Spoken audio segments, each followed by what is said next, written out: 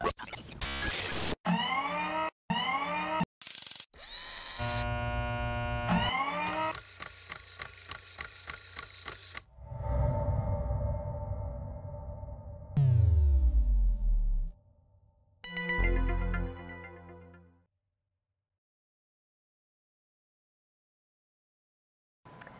presentation today is called Closing the Innovation Gap, Reigniting the Spark of Creativity in the Global Economy. And I'd like to go ahead and bring our speakers up. Please join me in welcoming Judy Estrin and our museum CEO, John Hollar, to the stage.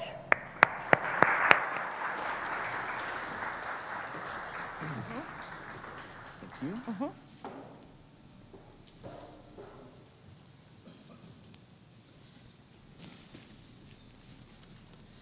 Hi everyone, good afternoon, welcome to the museum. So glad to have you here. How many people know Judy already? Show of hands. Wow, good. You know, this is great because this means we're introducing some very important ideas to a whole new audience. Judy Estrin is one of those remarkable people who faced high expectations from birth, I think, because the accomplishments of her mother and father. Thelma, her mother, was a pioneer in biomedical engineering, a professor of computer science at UCLA. Her father, the longtime chair of the computer science department at UCLA and IEEE fellow, a pioneer of the WITESAC computer system in Israel. I could go on. But what makes her remarkable is not only that, but she has matched and exceeded those expectations in almost every way throughout her career. She has had one incredible entrepreneurial success after another. She has co-founded a total of 7 technology companies in the Valley over the last 20 years. I just want to hit the highlights of 3 of them. Bridge Communications, which she founded in 1991, and which 3Com purchased in 1987 for over $200 million. Network Computing Devices, which IPO'd in 1992, and she sold and then went to another launch, a very, very successful launch, which is actually where I got to know Judy, Precept, which was an internet video streaming company purchased by Cisco. She became the CTO of Cisco after that. So we'll flash forward to today because she's now the CEO of JLABS LLC in the Valley. She's a board member of FedEx and Disney. She's been named 3 times to Fortune magazine's list of the 50 most powerful women in American business. And she's beginning a whole new chapter of her life, both personally and professionally. And one hallmark of that new chapter is this book, which Corey mentioned, Closing the Innovation Gap. It's for sale outside at the book table. I'd encourage you to pick one up. And you not only set out your own proven recipe for innovation in that book, but you also talk about the state of innovation in the United States. And maybe that's where we should begin. So what is the problem that you're seeking to highlight and talk about? Well, like all of the companies that I was involved in co-founding, the book was not written because I decided to write a book, but I was grabbed by a problem and a passion for trying to communicate that problem. And the problem as I see it is not that there is no innovation going on, and I think anybody who's in the Valley knows that there's a lot of new things happening, but that the innovation, the support for innovation in the country has become much more short-term focused and not as deep and broad as it was. And as a result, the opportunity that I had to build my career and the support for entrepreneurship and innovation that existed in the 80s and 90s, and even going back to the 50s and 60s, simply does not exist today. And I was struck, I have a son who just finished his first year in college, that he was going to enter a world that was very different from the world that I built my career in. And I submitted the manuscript, it was last April, so it's gotten even worse since that time. And the best way, I guess, to describe the problem is we don't just have a budget deficit or a trade deficit, but I believe we have an innovation deficit.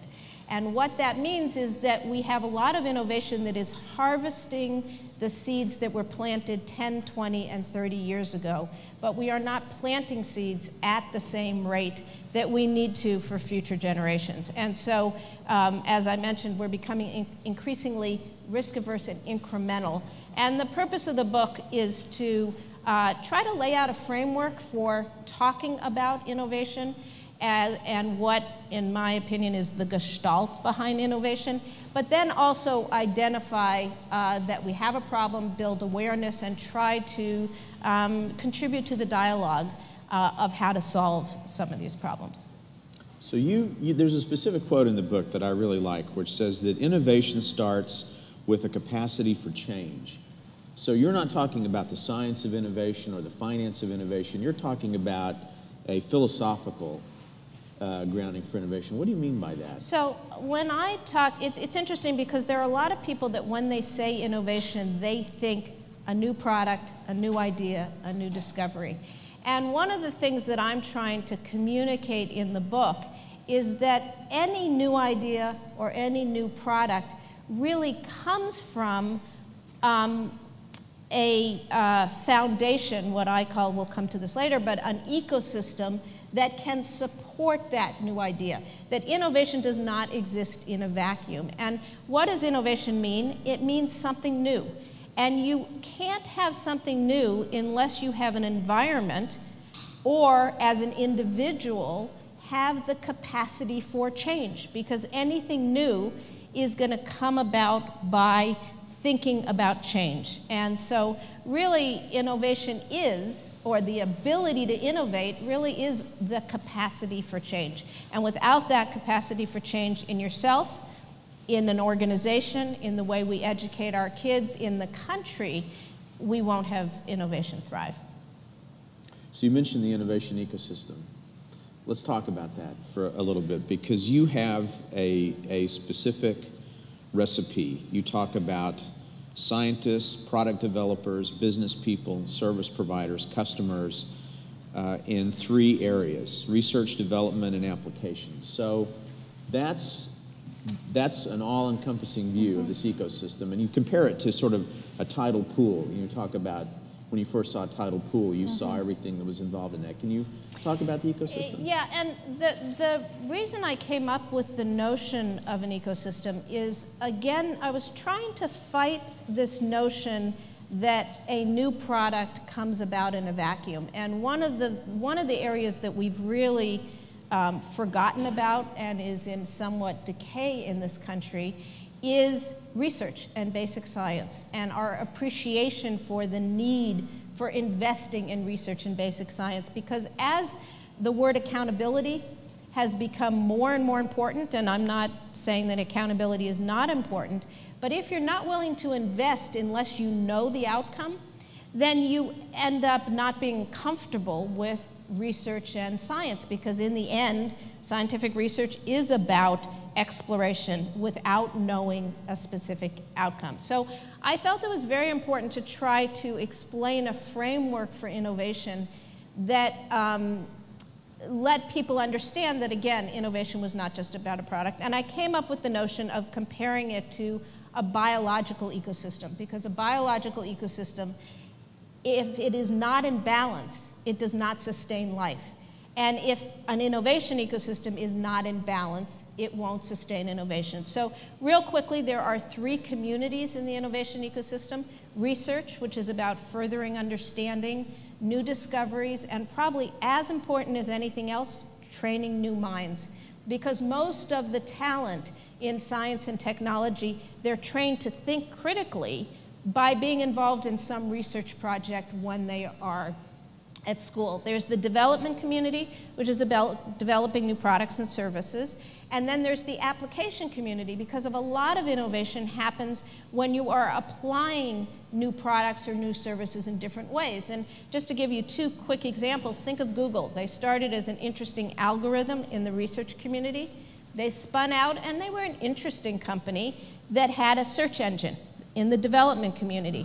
But the reason why Google is such a phenomenal success is they went on to innovate in the application community with new ways of tying advertising to search and an IT infrastructure that could scale and allow them to be profitable as they grew. So it's very important to think about all 3. If you think about our problems with energy and the environment, we need behavioral change in the application community.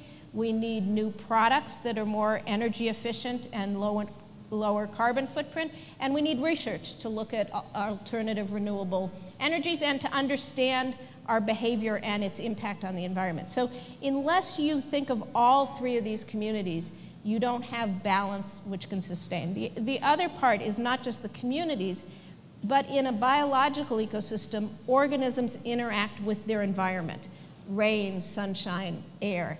In the innovation ecosystem, there are 5 environmental factors that are the levers that either stifle or encourage innovation, and they are leadership, funding, policy, education, and culture. But the 2 most important are leadership and culture, because in the end, if you have the right leadership, you'll end up with the right funding, policy, and education. It's the leader's job to set a vision, to provide resources, to take down the barriers to innovation. But the reason culture is so important is, in the end, innovation's bottom up. And so really you need to establish that culture with a capacity for change, and then the innovation will come from the people who are in that culture. Did you, what in your experience building one of these wonderful startups that you've been a part of, at what point did all of this begin to appear to you and you say, you know what, there really is a way and a process and some important things to isolate on? Can you talk about that? You know, it's interesting. It didn't until what made all this crystallize in my mind actually came after all of the startups. I think a lot of what we built, a lot of the cultures that we developed came from an intuitive sense of what needed to be done. But I vividly remember December 2004, I had committed to give a talk at Stanford in January 2005, and it could be on anything I wanted. And I was sitting there, and I said, I cannot give another talk on what the next big thing in the internet is. And I thought to myself, I want to talk about something different. And I had been worried for several years about the state of innovation, the risk aversity in Silicon Valley, and what I was seeing on Wall Street, because I sit on 2 large boards. I had been through this incredible proxy fight as part of the Disney board. And so I started to think about the problems in innovation. And I put together a presentation that talked about innovation and gardening, and drawing analogies to the need to nurture innovation. So it was really after the fact that I started to think back about what had been consistent in my experiences. What is FedEx and Disney are 2 completely different companies, but there are some consistent themes between them that I started to pull it all together. And then when I started writing the book, I interviewed over 100 people. And through that, kind of went through my own process of innovation on the ideas in terms of just iterating on them to get to this point. So you talk about some core values of the innovation process, and I want to get to those in just a second, but just to follow up on something you said, you talked about the decline of the innovation culture in Silicon Valley, and I want to dwell on that for a moment, because many people outside Silicon Valley think of this as the home of innovation, and that you couldn't think of a better model for innovation than Silicon Valley, and yet you see the other side of it as well. Can you talk about what it is that makes you think of it in those terms? So this may become a little bit more apparent when we talk about the core values, but and Silicon Valley is still, I would say, a richer environment than any place else in the country, and certainly any place else in the world. So, but it's not good enough. And what happened first during the internet bubble, the lead up to the bubble, we became way more impatient. It became about what you could make off of a company as opposed to the passion for building and creating. When the bubble burst, the Valley and the venture capitalists became way more risk averse. So the Valley that I knew and in which I was able to build my career was about building and creating. And unfortunately, I think the bubble, and when I make these statements, It's not every company. It's not every venture capitalist. You can point to people that are still doing it, but overall, we transitioned from valuing building and creating and changing the world to how much money can we make. And when it's nice when the money follows the building and creating, but when it is driven by short-term money, and this has happened in the country, when it's driven by that short-term greed, it changes the dynamic. And I remember in 2003, I was raising money for one of the packet design spin-outs, and the first time I went to a VC, and they said, we want to see validated customer input before we're going to fund. And I said to them, if it's a validated market, what do you need a startup for? If it's validated, the big companies can play. And so that level of willingness to take risk, willingness to bet on something has permeated the venture world. And in a lot of cases, entrepreneurs have become more a feeling of entitlement, that we should do something and within 2 to 3 years expect to make millions of dollars. And so the dynamics shifted. And the willingness to fail, and failure not being a stigma that used to be such a wonderful thing about the Valley, has shifted some, and failure has become more of a black mark on someone's career. So there's a lot of different things that have changed. Okay. So let's talk about those values. You talk about 5 values in the book, and I want to just tick them off and then ask you to go back and take them one by one. So the core values of innovation: questioning, risk-taking, openness, patience, and trust. So let's take those one by one. How about questioning?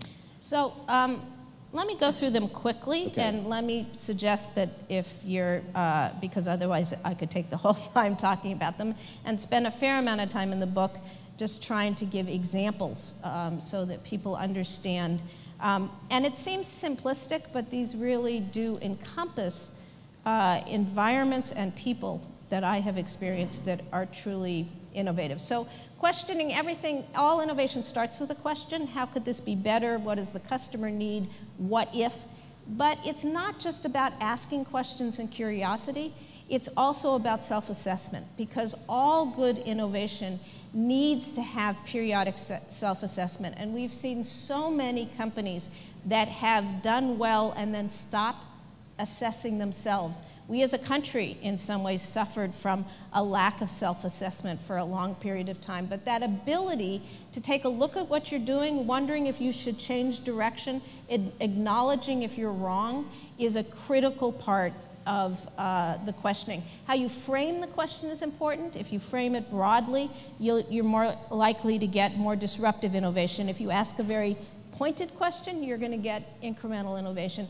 And then, as important is if you're judgmental in the way you ask the question, you won't get innovation. People become defensive and they close up. If you're inquisitive and interested, then you will get. So as a leader, as a board member, as a parent, the tone in which you ask those questions of others and of yourself is very important in terms of encouraging innovation. So the second one is risk. Yes. And what does risk mean? Risk is being vulnerable to failure and how you deal with failure.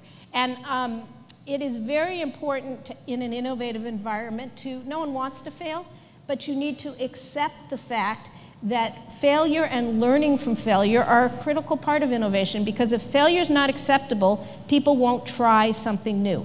And you have to be willing to try and fail and pick yourself up from that failure. The third one is openness, which is about being open to imagine, to share, to collaborate, to change, to serendipity and surprises. Innovations from penicillin to the Ethernet happened because a researcher was willing to look at data that was not in their path and say, ooh, that problem may be more important than the problem I think I'm going after, and open to change. You have this great phrase you use called, with openness, you call it critical optimism. Right, and that ties in with both the openness and the questioning, that most innovators are critical optimists. You have to be optimistic, you have to be passionate and believe that you can get over these ridiculous obstacles and hurdles that seem impossible, but you have to have enough self-doubt and be critical enough to do that self-assessment and be open to other people's questions and ideas. And so if you're too too optimistic and don't have that critical aspect, you'll innovate yourself right into a wall. Good. So the fourth one is patience. This is the hardest. But patience in an innovator means tenacity often, and patience is relative. If you're doing a scientific research, the level of patience you need is different than if you're in a startup company. But patience in leaders and in investors is patience. Give something a chance to grow. Give something a chance to see whether or not it will bear fruits. And the last one is trust, because without trust, you can't be vulnerable to failure, you won't be open, you won't question, and trust is not just in yourself, but a trusting environment. And interesting enough, things like the infrastructure of the country, whether it's bankruptcy laws, whether it is education or healthcare, a safety net are part of the trust which allows you to become an entrepreneur or go start a new company. And the thing about these core values is you can't pick one and say, I'm patient, therefore I'm innovative. They all go together, and they need to be, again, the word in balance. If you have trust without questioning, that's blind faith, and blind faith is not, does not encourage innovation. But probably a more relevant example is it was impatient people who took risks without asking questions, without the openness or transparency as to what they were taking risks on, that led to the financial crisis last September. And then we lost trust because nobody knew what anybody else's balance sheet looked like. So nobody lent, everything froze up. We as citizens lost trust in our government, lost trust in our business leaders. And unfortunately, the financial situation that we are in now is too perfect a proof point of what happens when those core values get out of whack as opposed to being in balance. So are you ready now to begin talking about it's broken, how do we fix it? What's the process we use now to try to restore balance in the force, as they might say at Lucas, and talk, it's his birthday, by the way, today, to restore that balance and begin to get these things back into to a level at which innovation can start to take place again. So I think some things are easy and obvious, and some things are much harder. So there are certain things we need to do, bring balance into how much we invest in research and the way we allocate funds in research, mainly, which is mainly now in academia, because corporations no longer these days can really afford a lot of research. And I think we are doing some of that. We need to bring back respect for science and scientific evidence in this country, and I think we are doing that. We need to relook at our policies and look at the policies and say, do they encourage the core values or discourage the core values? So everything from immigration to tax subsidies to what we do about education, we really need to be thinking about those policies in light of whether or not they encourage or discourage innovation. We have to fix our education system because that is really what is going to influence innovation 10, 20, 30 years out. And we have an education system that the last time it was upgraded was when we went from an agricultural society to an industrial society, and we have an education system to churn out assembly line workers. We do not have an education system which is organized around developing young minds to be innovators, and we need to dramatically impact that. But the hardest thing, and then we need to embrace intelligent risk in the venture community on Wall Street. We need, this is hard, much easier to say than do, but somehow we need to figure out how to get out of this over-deterministic focus on quarterly earnings and not placing value on investment in the future. And then I would say the last thing is the hardest thing, which is culturally we have a problem in this country, and the way we measure success is on short-term money and short-term greed. It's interesting because I talk a lot about this in my presentations, and I happen to tune into President Obama giving his commencement speech at Arizona State University yesterday. And a big part of his message to those students is you have to think about different metrics for success. Because all of our metrics for success for the last couple of decades have been financial and self-serving and short-term. And we have to start educating and bringing up our kids to think about longer-term prosperity. Everybody thinks about themselves and their family. But if you think about long-term prosperity, you realize you're interconnected to other people's success. If you're focused on short-term greed, then it's each person for themselves. And we really have gotten into this mode of instant gratification and driven by external incentives, primarily dollars. And we have gotten ourselves into a very deep hole as a result. So how we make that cultural shift and whether we can learn from the failure, I don't know, but I'll talk about it till I'm blue in the face. So. Do you see this as an opportunity? I mean, this is as bottoming out as we have seen in a very long time.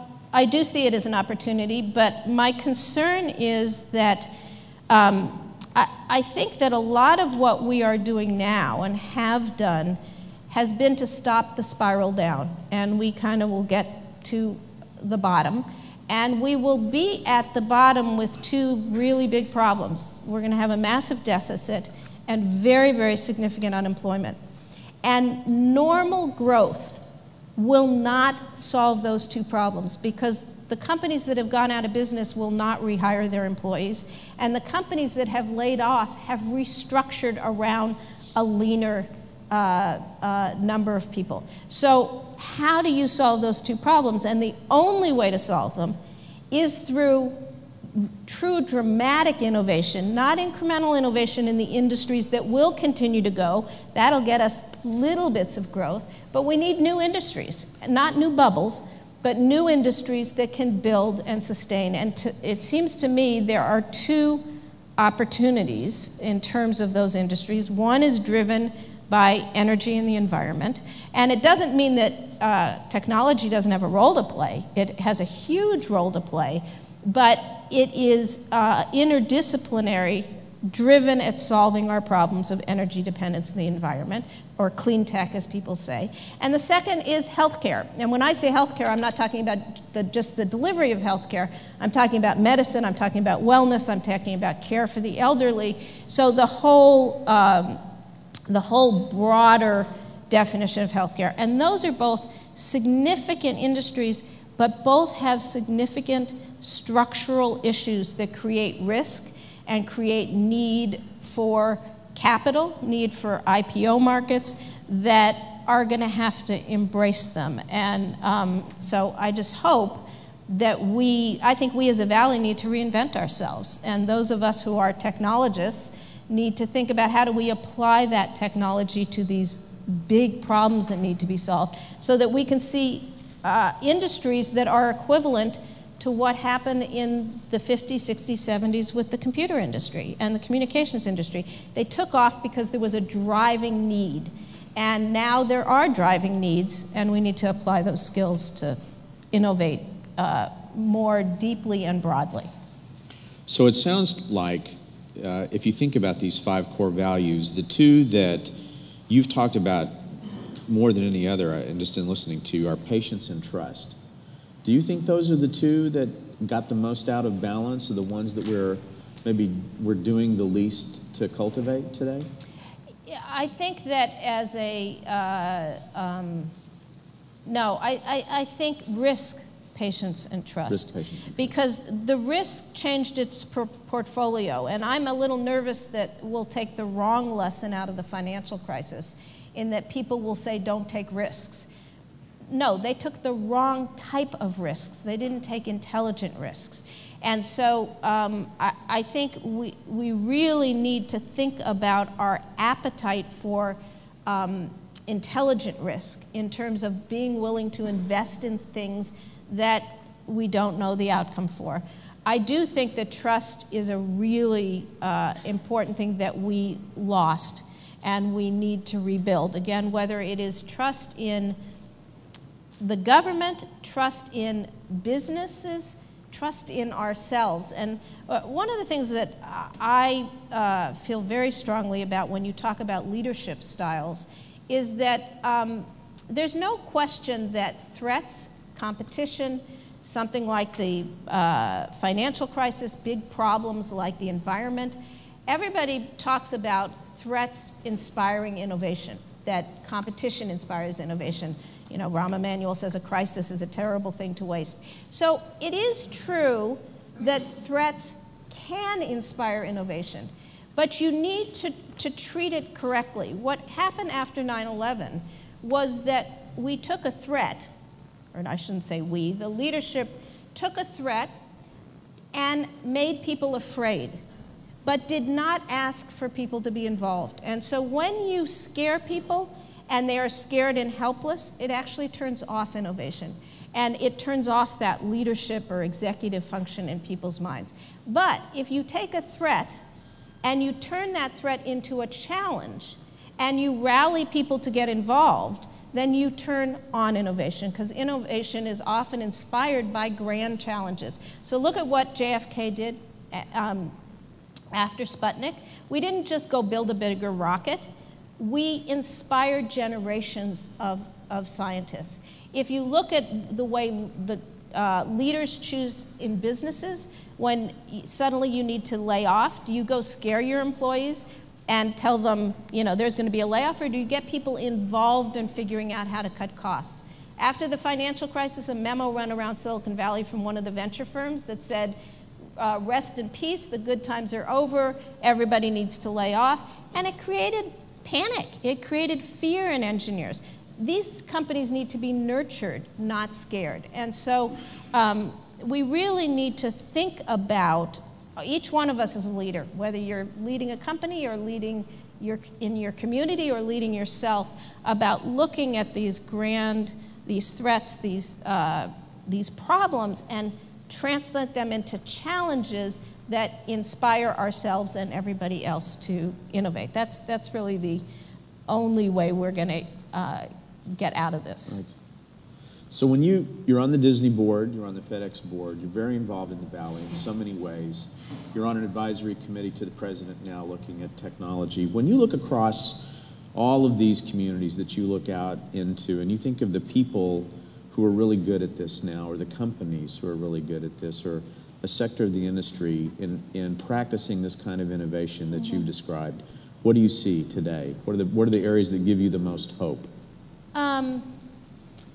So one thing that gives me hope is that I do see, a lot of people think that large companies can't innovate. And the reason I'm on the board of the two companies I'm on is these are two examples of large companies that actually do embrace innovation. And I will say Pixar, to me, is one of the most innovative environments. Not just are they creative and do they make great movies, but the environment there fosters innovation as much or more than any environment I've ever seen. On the other hand, FedEx, which is a very all about operational excellence, is an incredibly innovative company also. So I have seen that large companies can innovate if they have the right leadership, although many companies aren't bold enough to do it. Another great example is Apple, of a company that is bold enough to say, I'm going to invest in innovation. In the startup arena, I'm actually more positive right now about the medical devices, kind of life sciences, that the healthcare part seems to be working better and people seem to be taking a little bit more risk than I am the technology and IT sector. There, I think that I see a lot of incrementalism. I see a lot of risk aversity in terms of people investing. And in the clean tech sector, I am both encouraged that people are so interested and that people want to solve big problems. I'm a little nervous in that I'm afraid that I see a lot of venture people starting to invest. I'm afraid they won't have the patience to see some of those companies through, because there's a lot of structural regulatory issues there, that it's going to take patience. And I hope that they have the patience and that they don't get all excited about it and then dump that segment, because we need that segment to thrive. Right, right. So we're going to start collecting some question cards in just a minute. I just wanted to give you the chance to pass your questions up to the front. I've got a couple more, and then we'll move to the questions. So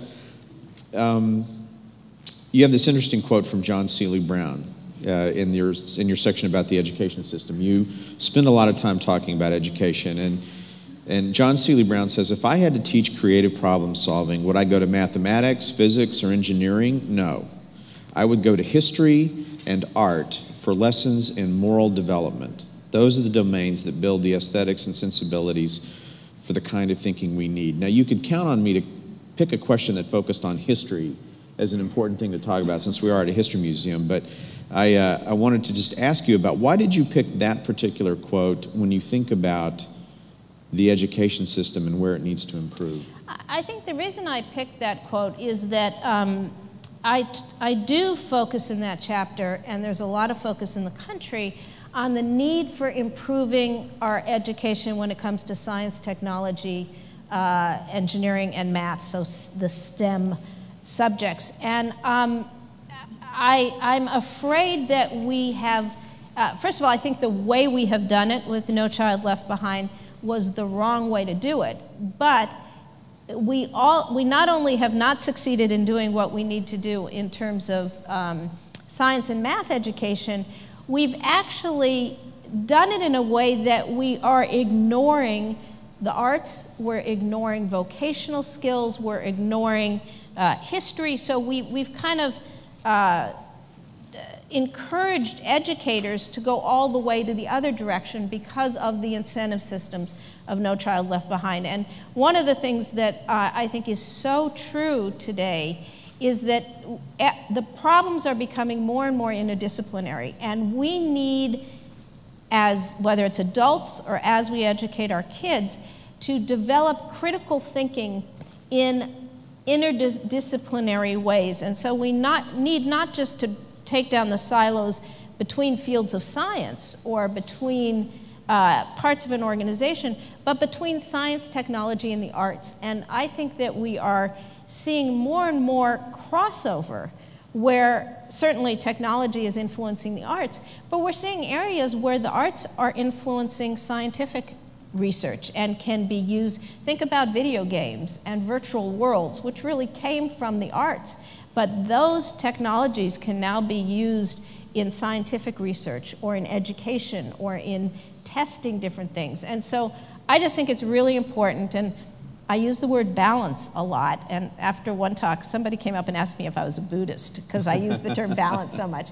But we tend to just jerk around and go so far in each direction that I just loved that quote from John as a way to saying, you know what, all K through 12 education should be broad. It should be broad, and we should be developing people that learn how to learn, that are able to collaborate, that are able to think critically across multiple subjects. And then there's a point at which you start specializing. And we need to be very careful with our kids. There's been a couple of books written lately about, one of them I think is called Talent is Overrated, and another, there's been books where talk about experience is really important for kids. And I'm nervous that parents are going to start taking their kids and put them on a track when they're 2, so that they can develop that experience. To me, as a society, that is the wrong direction, and we need to make sure that our kids are getting the breadth of education to be able to innovate broadly. Okay. So we have some amazing questions here. I'm we in need to have a trouble. kind of lightning round of questions, Okay. because we have Meaning I should give shorter almost answers. every one of them is good. Okay. Well, no, I just think these are really going to be provocative, I think. So here's one. How do you reconcile your belief that there is not enough investment in basic research with the popular idea that technological change is accelerating? They're two completely different things. The reason why technological change is accelerating now is because we so richly invested in basic science and research in the 50s and 60s. But we started to decline in the 70s, 80s, and into the 90s. And there were certain areas we continued to invest in, and there was a period in which we realized we had gone too low in medicine, for instance, and then NIH doubled their budgets over 5 years. But they did this crazy thing of doubling over 5 years and then stopping. And research doesn't stop after 5 years. So everybody built up their labs, and then suddenly there was no funding. And so the scarcity, you want scarcity so people can compete. When you have too much scarcity, people take a safe route to try to get that grant. And so you really need to find that right balance. But actually, the rate of technological innovation today is actually a proof point that we did something right in the 50s and 60s, because it takes 20 years to see the impact. And I have had people tell me, prove to me that we have a problem today. I can't prove the negative. I can't prove what is not there. But I'm obviously passionate about the fact that we have a problem. And we'll see it in 10, 20 years from now. If several $1 billion worth of stimulus money became available to invest in science and technology, where would you invest? Now, you've been given some choices here, so you may pick one or maybe none of the above. University research, large government labs, venture capital firms, large corporate R&D projects, or where? So I would not invest in venture firms or corporate labs, and I'll tell you why in a minute. They have money to invest. It's just that they don't invest it because the incentives are not there. So the government's role is not to bail out. The government's, I mean, we have to now, but the government's role is to invest for the good of society, because any individual corporation can't invest in basic science because it doesn't return to their shareholders. So that money should be going into academia, academic research. Some national labs, in general, some of the national labs are innovative. Some of the national labs have gotten, are a little more closed loop. They don't have the flow of students through that academia does. So I think some combination of mainly academia, some national labs, but then I think incentives should be put in place to get venture and corporations to take more risks. And you want to spark those markets through policy, not through funding. I do not think the venture industry needs a bailout. Okay. They've got plenty of money. They're just not investing it right. So, excuse me to any VC in the audience. You may be one of the good guys. There you go. Since you're talking about global innovation, is there any country or countries that you think exemplify the values and direction that you're discussing here? So it's interesting. Many people, when they see the title of my book, think I'm talking about the gap between the U.S. and other countries, and I'm actually not. One of the reasons why 3 chapters of the book are a historical perspective, that the first chapter talks about walking through the Computer History Museum. But the gap I'm talking about is the gap between where we were and where we are now, and where we are and what our potential is. But I get often asked a lot to compare us to other countries. And I believe, first of all, it's not a zero-sum game. We want everybody in the world to be innovative. But what we don't want is everybody else to be innovative and for us to be weak, because you don't partner well from a position of weakness. You only partner and collaborate well from a position of strength. So we need to have that strength if we even want to be a player, what's more, a leader in the 21st century. So I don't think there's any country out there that has a better position than we do.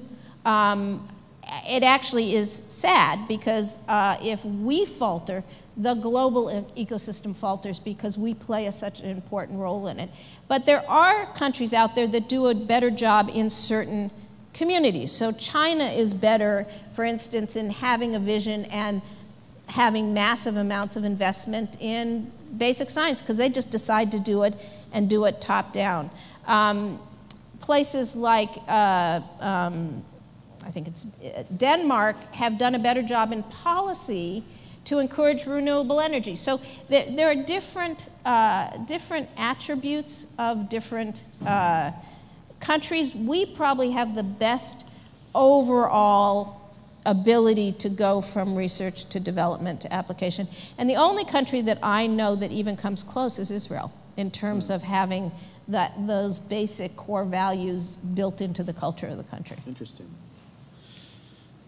How, if you could change the quarterly profit system, this short-termism that you're talking about, to reflect the actual cycle of this longer-term enterprise you're talking about, how would you do it? Is there a way to take the focus off the short term and move it further out? You know, I think the issue is not that if you went to quarterly earnings to yearly earnings that we would be any better. I think that what I jokingly, not so jokingly, in the book suggests that if investors, when they evaluate all these things when they look at a public company, they look at their earnings per share, they look at their return on cash, they have all of these metrics that they use to evaluate a company.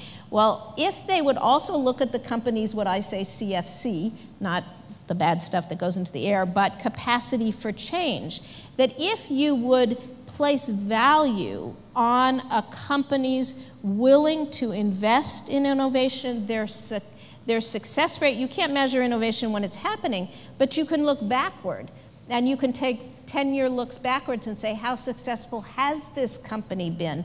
Does the leadership have an understanding of investing? And if a company CEO stands up and says, you know what, our earnings per share is going to be down because we are taking this amount of money and we're investing it for future growth 5 years from now, if you say that today, the stock's going to tube. You would like the investors to look at that statement and say, my God, this is somebody who understands what they need to be doing as a leader. So it's not so much a time frame, it's to use the earnings per share as only one measure of success of a company. And, you know, investors out there claim they want growth. Mm-hmm. They're always talking about businesses that aren't high growth business, so the PE is lower, but they don't put their money where their mouth is, and they don't give credit to companies in terms of the stock price for those leaders who are bold enough to make investments for the future, even knowing that some of those investments are not going to turn out. Do you see this mindset changing? I mean, you've got some wonderful endorsements of these ideas from Andy Grove, from Vince Cerf, you know, from some other very influential and important people. Do you see this mindset starting to take hold? Broadly? Broadly. No. No. But hopefully, but I hear other people talking about it. I'm not the only person talking about this mindset.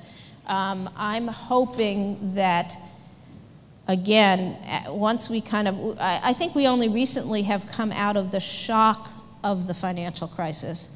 And as we move forward and get into a mode of evaluating what got us there and thinking forward, that people will take this into account. But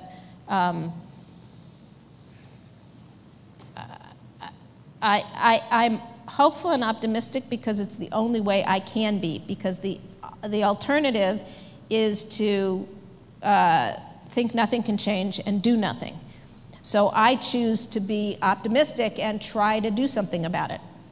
You're the critical optimist that you describe in your book. Optimist. All right, so I'm going to give the last couple of questions to the education subject because we have many, many questions about that. The high school dropout rate is 29% now in middle-class San Jose. So how do you suggest that we turn this statistic around, and if these 5 core values are really important and need to be instilled in young minds, how do we go about that? I think there's a couple of different things. One is we've got the wrong model. If you think about, one of the things I said is that leadership is one of the most important factors. Well, in schools, who are the leaders? The principals and the teachers. And we completely underestimate the role of those people in our children's lives. And we don't pay enough, we don't recruit talented enough. We need to restructure and rethink the emphasis that we put on the importance of teachers and curriculum in terms of keeping kids excited and engaged. And as we've moved to an emphasis of testing, there's no way to discourage learning more than having an overemphasis on testing. You need to assess, but if everything is about filling out check sheets, kids learn differently, and we need to understand that. We've got unbelievable technology that we can apply. There are wonderful things being done all around the country, and we don't collect the best practices, we don't learn from those best practices and apply them more globally. So one, we need to think about the way we teach. But I actually think there's another problem, which is we have gotten very focused on every kid is going to go to college. And every kid is going to go to a 4-year college, and they're going to go to try to get to a great college. And so what happens is, frankly, there are some kids that either don't want, or because of the environment or whatever, are not going to go to college. So the goal is set so high that they drop out.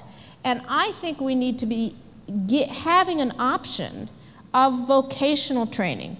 Put more emphasis on the fact that a 2-year community college is okay. Actually, it's great if you need people who can fix electric cars or build green or be a technician in healthcare. There are all sorts of jobs for which you don't have to go to a 4-year college. Now, I come from a family, I'm the only one without a PhD, so me saying that is very anti the environment I grew up in, and maybe that's why I feel so strongly about it. But those 29% are more likely to go for a goal that they can achieve. And we, by putting so much focus on this always getting to the next rung and not funding, I think, some of the vocational training, we've given them no option, and so they end up on the streets.